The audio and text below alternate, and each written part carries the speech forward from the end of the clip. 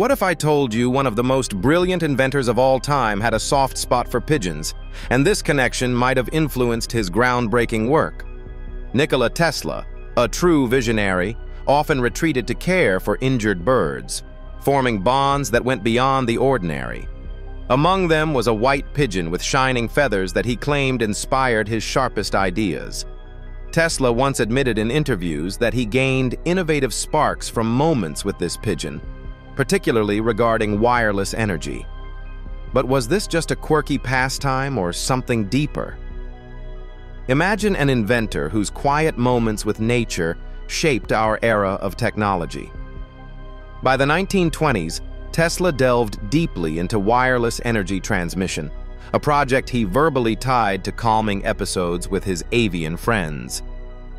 Could Tesla's pigeon obsession truly light up the future? Please like, share, and subscribe. This outstanding video was crafted by VidWiz. Want your own standout videos like this for fun or profit? Click the link in the description to get started today.